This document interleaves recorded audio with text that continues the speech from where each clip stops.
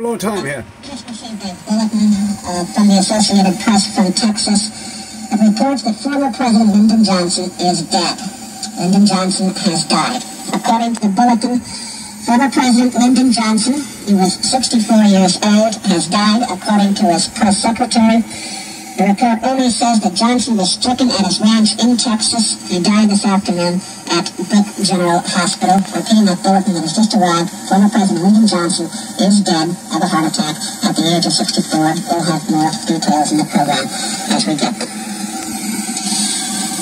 The other major story today, aside from the death of Lyndon Johnson, the tragic death and the hopes for peace in Vietnam, is the decision of the United States Supreme Court that handed down a historic decision about abortion.